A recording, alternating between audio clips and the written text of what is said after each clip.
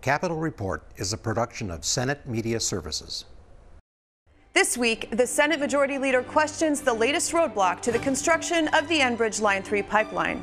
Plus, we relive some of the fun conversations with state lawmakers from the State Fair, from the best staycation to possible new state symbols.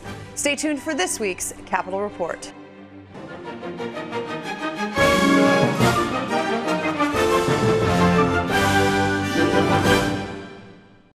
Welcome to this week's program. I'm Shannon Loehrke. The Department of Commerce last week announced its appeal of the construction of the Enbridge Line 3 pipeline, citing a failure to forecast the long-term demand for use of the line.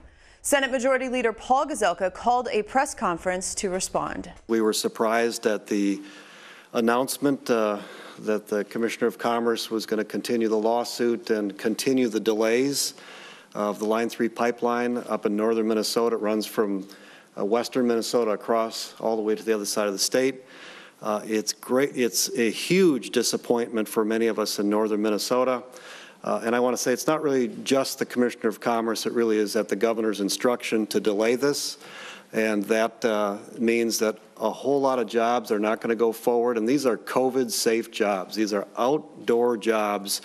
The number, I think this is a correct number, but about 6,500 jobs, of which 4,200 are construction jobs, are on delay. And this permitting process has already been over 5 years. Over 5 years of permitting, and we still are not doing this pipeline. And if you think about that, what is the safest scientific thing to do? And that would be to do this pipeline. The pipeline that's there right now is over 50 years old, has to be replaced. So instead, we're allowing trains to continue to take more and more oil across Minnesota when we could have a brand new pipe, which for the environment absolutely would protect the environment in a much better way than the way we're doing it right now. We put out a letter a week ago, a bipartisan letter, senators, Republican, Democrat from northern Minnesota, saying it's time to let this project go through. And here we are with another delay that we did not need. I don't know who's given the governor advice on this. He did not reach out to us. I don't know how many of the senators were reached out by the commissioner or the governor, but many of us were not contacted. And we have been saying over and over, this project needs to go forward. It's important for Minnesota. This was a very big deal, a bipartisan big deal that we actually thought was going to be done that is now going the opposite direction. The jobs aren't there. The promises weren't kept. And so now we're going to reevaluate. But I honestly thought that they were going to let it go through finally after 5 years.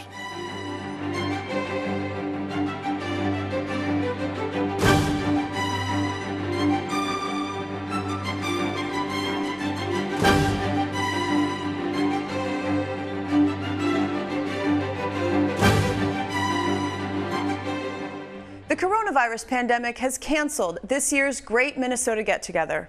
But in years past, senators and representatives have eagerly participated by volunteering at the legislative fair booths in the Education Building. Many lawmakers make themselves available to talk with both their constituents and the public. Here's a look at some very Minnesota questions we've posed at the fair. The Minnesota license plate says land of 10,000 lakes. What is another Minnesota attribute that could also be on the Minnesota license plate?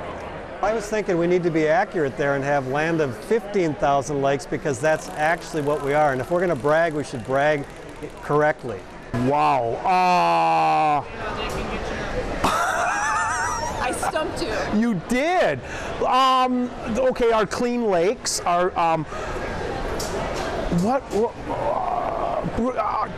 what are people saying? Give me an idea. The land of 10,000.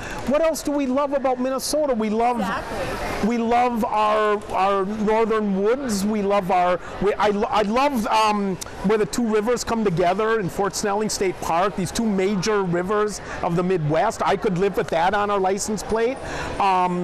What else could I love on? What a great question. Minnesota is huge in agriculture, and this state fair is an amazing treasure that no other state really has. So agriculture, about 5th in the country in production. It's big, it's important to not only the state but across the country, in the world. and the State Fair. Just a lot of fun, a lot of great stuff here. So it should be touted. I love it. Land of 10,000 craft brewers.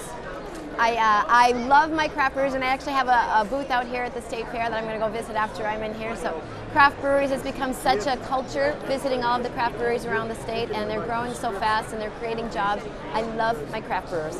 We're seeing a lot of vineyards being promulgated throughout, and we're seeing a lot of breweries coming in, these new breweries that you see.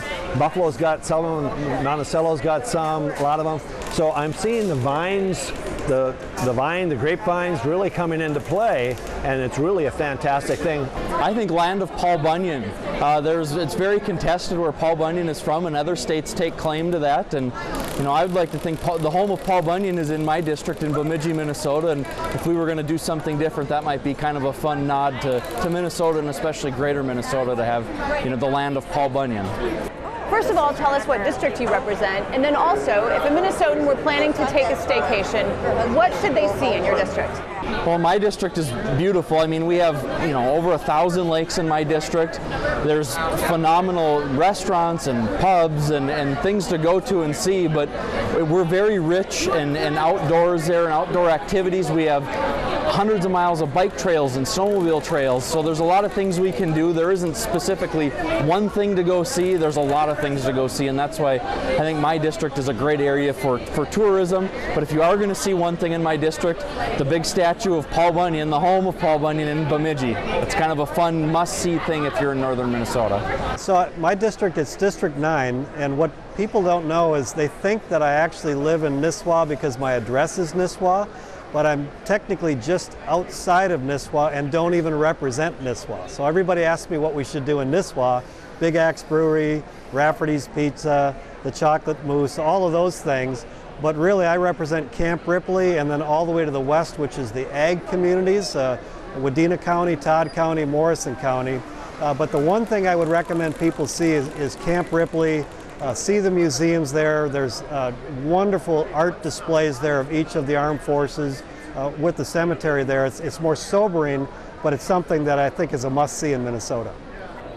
My district is Forest Lake and Stillwater, all along the St. Croix Valley, and I live actually all the way down in St. Mary's Point.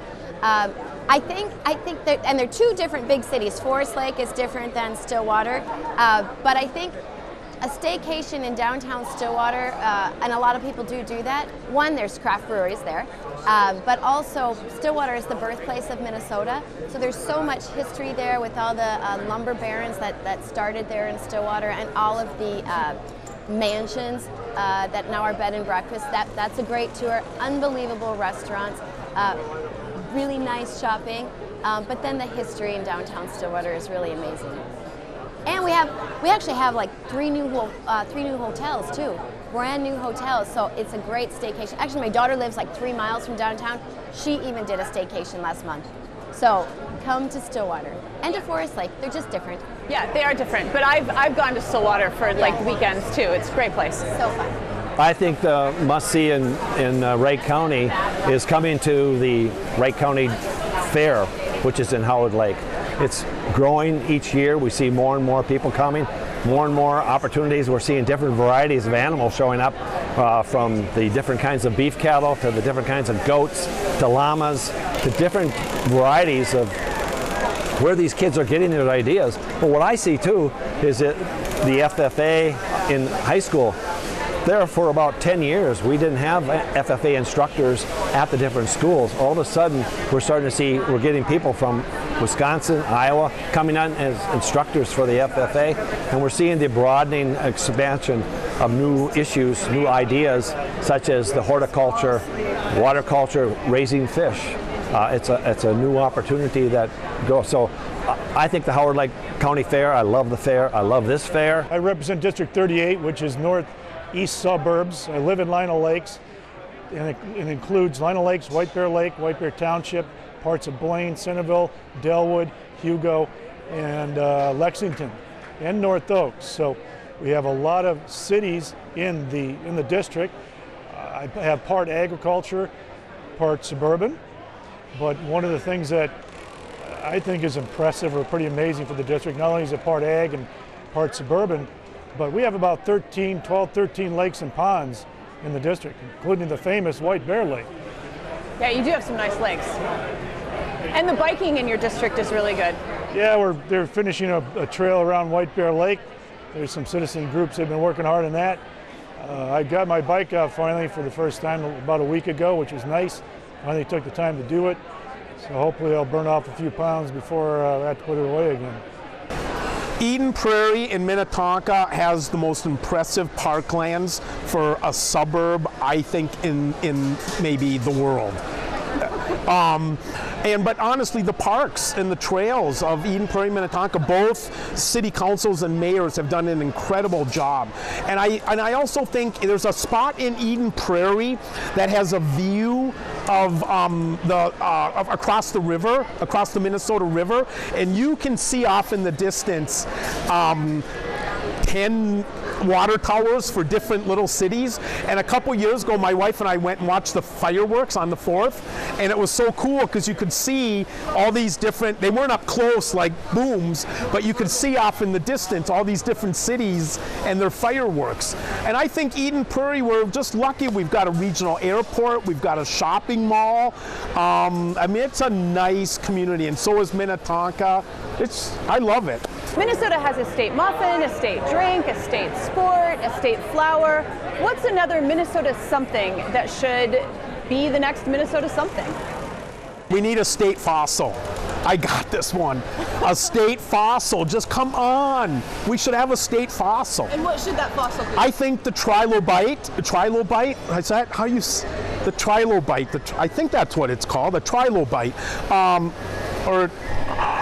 Trilobite. Anyways, a state fossil would be great. I would leave it up to the geologists to figure out what is unique to Minnesota. But I think that'd be a nice thing for kids to see, because right now all the state things are like living things maybe, and in institutions, but there have been species living here for millions of years. Nice little reminder to people. I hope this isn't too unpolitic, but whiskey. We got everything else. Whiskey. We can do distilling in the state now, and there's several distillers. I know there's one in Northeast Minneapolis, there's one in West Minnesota. I'm sure I'm missing someone. There's another one in Roseville area. They've been trying to get some licensing changes. But whiskey, why not whiskey? We have beer and everything else. Might as well have a whiskey. So the University of Minnesota makes a sweet corn ice cream. And I'm just saying that if the University of Minnesota made it, and we don't have an ice cream, maybe it's sweet corn ice cream. Have you tried it? I haven't tried it, but it's going to be at a football game that I'm going to go to sometime this year up in the University of Minnesota. I'm going to try it, but I know the new president of the U said this is awesome. So wow. I said, maybe we make a Minnesota ice cream. Well, it's very funny that you asked, Shannon, because I actually had a bill, my second year in the legislature, to make the state color. We don't have a state color right now, and I wanted the state color to be purple. And so we sort of resurrected it after Prince died, and I'm still pushing for that. Some people say it's frivolous, but we have a lot of downtime, and I think the state color should be purple. We've got the Vikings, we've got Prince, Alzheimer's is something that I'm fighting for. So, well, to stick with my theme, maybe we should have a state statue. Now, once again, we could use Paul Bunyan. So. Paul Bunyan and Babe the Blue Ox exactly. up there right next to the lake. Exactly. And that could be our official one right there in Bemidji. Talking about grapes, I'm talking about, the University of Minnesota developed a grape that I have in my backyard called the Minnesota Bluebell. It's very hardy, resistant to 40 below, and so in coming back from a hard winter, hard frost, the Minnesota Bluebell grape is a great opportunity, just like the Honeycrisp apple when that got put in place. People are also talking about a new apple variety coming out of the University of Minnesota that should overtake that, but the Honeycrisp is right now the apple. So I see a new grape. Why is it important for Minnesotans to talk to their lawmakers and be engaged with the legislative process? Well, this democracy, this republic, depends on citizen participation. Of the people, by the people, for the people. These may seem like old words and worn out, but they're still very important. They still carry meaning. And it's very important for the people to understand that. Without their input, without their participation, the elitists will get what they want. It goes to the people who are in the arena. If you're not in the arena, you're going to lose. Now, I may disagree with your perspective or point of view, and we can hash that out. But if you're not in the arena and you're sitting on the sidelines, rest assured something's going to be done to you. Be part of the process. It's a lot of work. It's not exciting all the time, but you should pay attention, because in Minnesota, unlike DC, we can function and get things done. We have much more impact on the lives of the citizens of this state than DC can. So bring it home. Politics is local. From the city council, the county, the state legislature, we have much more impact on people's lives than they can in DC. So pay attention to local. That's where it all starts, and that's where it's most important. And this is something that I tell my kids all the time too, because they're all wrapped up in the Kardashians or where Taylor Swift is. And even people that say they don't like politics, it's not about the politics, it's about the issues, and all issues are so local. So I just to even follow your senators or your representatives' Facebook page to see what they're doing, what they represent, what ideas that they're trying to get passed here in the state. It's really, really important, because it affects you, your life, your job, your career, your taxes, your property, right in your backyard. So you really should, I just encourage everybody to just get to know their representative. If people stay informed or uninformed and don't pay attention to who's in office and what they're doing, those laws affect how they live. I mean, whether it's the fact that you have to pull over when somebody's trying to pass you, or you get a ticket for using your cell phone. I mean, those are types of laws that we pass in Minnesota, or we don't pass, based on what the people of Minnesota think. And so, very important. Taxes are impact Minnesotans. The 20-cent gas tax, for example, that the governor proposed. Many people said, we don't want to do that. And I think that was part of the reason that we were able to say no 20-cent gas tax. So many, many issues, some things we solve for the good, and some things we stop because they're not good, based on what the people of Minnesota think. I think it's very important that people get to see us out in our districts, because what happens there has an influence on their jobs, on their livelihoods, on their day-to-day activities. Your spouse, your wife, your partner, whatever, back home, that has a positive or a negative effect on how you're going to live your life. That's the only way we know what's going on and get a tone of what the public wants us to do in the direction they want their legislature to go. And we do get a lot of opinions from very differing viewpoints, and it's important to hear them all so we can take everything in and make the best decision for our constituents and the areas we represent. As you know, Shannon, I taught American government for 33 years, and I kept telling them, you got to contact your legislators. You got issues, you got comments, you got questions, you got concerns. That's our job, and we love it when people come down there. And last year, this senior from Eden Prairie High School comes, and she's been in the United States for 4 years, since 9th grade, from Vietnam. Halfway through our my thing with her, she starts crying, and I asked her what was wrong. She says, I can't believe we're living in a country where I can come meet my elected official. And Minnesota, come on down. Come to the state capitol. We love it when you come down. You guys, your job is to make us better at our job, so come on down, please.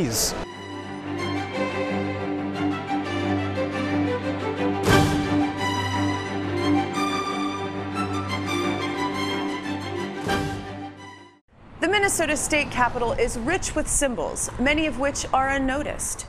Brian Pease of the Minnesota Historical Society helps bring them to the forefront. Minnesota State Capitol has a lot for a visitor to take in, from the art, from the variety of stonework, from the grandeur of the spaces. But for those people that are really interested in details, there's some symbols that they could search for. Can you talk about the symbols in the Capitol? Yeah, sure.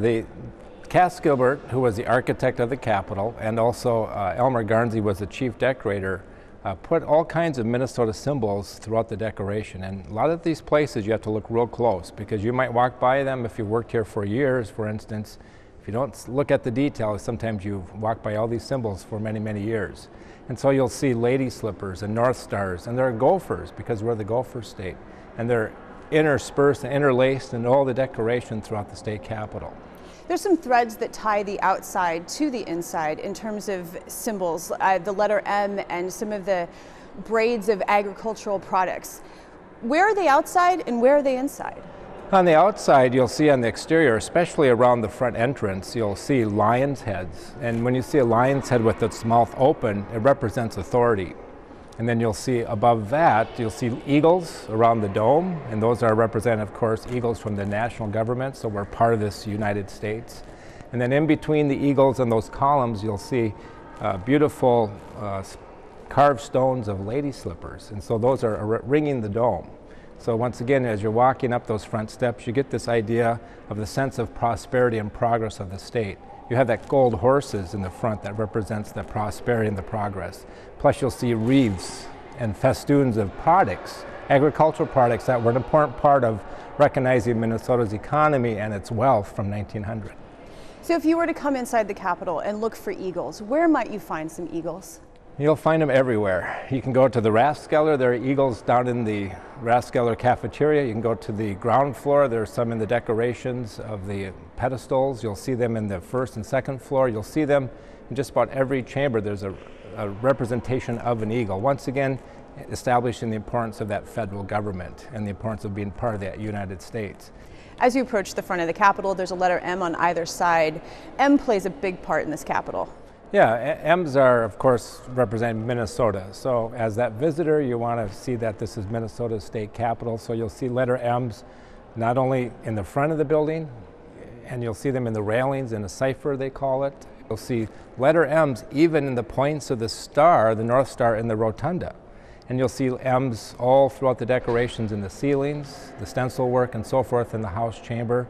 And once again, what Cass Gilbert and Elmer Garnsey are establishing is this is Minnesota's state capital. So you always want to remind people Minnesota has all these things that you can learn about or be a part or have that culture and that industry and that agriculture to understand us as a state in 1900. The lady slipper, which is Minnesota's state flower, can be found both outside and inside at the top of the columns. Where else can we find the lady slipper? As you walk up those front steps, you'll see, you have to look closely because they're quite a distance above you, but in those capitals, the Corinthian capitals, right dead center is the lady slipper, and that's also found in the third floor. When you look at the top of the capitals throughout the building, you'll see these lady slippers, and they're in the railing, where there's a third floor railing that you have to stand on the second floor to look up to see those lady slippers. They're in some of the stencil work and the decoration of the house, and so that's once again an important state flower from the 1900s that is still an important part of us recognizing, I think we're the only state that has a pink and white showy lady slipper, so that's a unique decorative detail in the state capitol. Minnesota is known as the Gopher State, and it's because of a railroad scandal that happened in the 1850s. Tell us the story of how Minnesota became to be known the Gopher State. Yeah, that was one of the first big political controversies or scandals in the state's history. And in fact, that all was taking place even before we became a state. Minnesota was given railroad grants from the U.S. government, and they added that grant legislation as a rider to a gopher and blackbird eradication bill. And so it was like eradicate gophers and blackbirds, and these land grants are given to the state of Minnesota to develop its industrial resources with railroads and so forth. But when we became a state, the Constitution said we could only borrow $250,000. And in order to build the railroads, the investors were saying we need more money. So they changed the Constitution just a few months after it was adopted to make that loan agreement to $5 million. And so what happened is they gave grants and money to all these different railroad agencies, and then there was a huge economic depression, sucked out all the investments out of Minnesota, and so for that $5 million, there wasn't 1 mile of railroad built. So that was a political scandal. So there was a St. Paul druggist or cartoonist who drew up a cartoon showing the railroad men dressed as gophers trying to influence the people, and they were pulling a car full of legislators to the end of a railroad track that went to the Slough of Despond, which is a Pilgrim's Progress reference. And so it's basically, the railroad's being held up by the backs of legislators who were bribed. So the heaviness of the gold sacks are pulling them down, and the railroad's built on top of them. So that cartoon was pretty popular, and that's how we became known as the Gopher State. And so where can those gophers be found in this building? They're, once again, like stars, not as common, but you'll see them in the same railings. You'll see the lady slippers and the eagles, You'll see them carved in the house retiring room, which is not available to the public, unfortunately, but there's two little gophers sitting on their hind legs there. Those are the same things you'll see in the railings. They're also found in the gates. Those were added in the 1970s outside the chambers, and so you'll see them on their hind legs at the top of the gates. And so that's kind of a fun way of bringing in, you know, what Minnesota was recognized for even in 1900 was the Gopher State and the North Star State. Well, let's talk about the North Star, because at the very top of the dome, it's adorned with zodiac symbols. Do those carry any special significance? Yeah, they're representing more of the stars, the constellation. So the idea that Gilbert was trying to create was, as you're standing in the first floor of the rotunda, where there's a large North Star emblazoned in marble, but also in brass and glass, if you look up, you'll see, you know, these signs of the zodiac, which would be the stars above. And then some people say that large chandelier could be seen as a North Star as well, because that's a guiding light. And that was the idea that Henry Sibley wanted when he came up with that model for the brand new state of Minnesota in 1858, is we're the northernmost state at that time, and plus a North Star is a light that people can follow. And so the idea is follow our lead as a new state. So there's a lot of detail to be discovered in the Capitol. How much of this is pointed out in a tour? Yeah, a lot of it is something that is first and foremost as people walk through the spaces, and the tour guides are very good at pointing out some of those little clever details. Depending on the type of group, on the type of stories that guide might be talking about, because we don't really have a scripted tour. Each guide will have some different things and nuances they'll put into their tours to make it unique and individual. But yeah, you'll see obviously that North Stars in the rotunda. You might point out the gophers in the railings and the lady slippers, and you'll see all kinds of the agricultural products just as you walk through the building. And so the spaces the tour groups go to pretty much hit all these areas where you can, as that viewer, kind of ingest all that agricultural products that you see as a visual reminder throughout the building. Was it common practice when this Capitol was being designed and built to have this level of detail found throughout a building like this? Yeah, I think in this time period, what you're creating is this Italian Renaissance style building. And so you're bringing some of those decorative elements and details into the building. So the arabesques, which would be on the first floor stencils, are very kind of flowers and products of the state. And if you went to Italy, it might be a different type of decor there, because they're, you know, promoting what they have to offer, whereas Cass Gilbert and Elmer Garnsey made the decorations here very Minnesota focused. So you're going to see corn more than you would, say, apples or grapes in some other, you know, location in other parts of the United States or Europe. And so that's what makes the building really neat to look at. Is it's a Italian Renaissance inspired building, but it has to represent Minnesota's values and its history and its economy at the same time.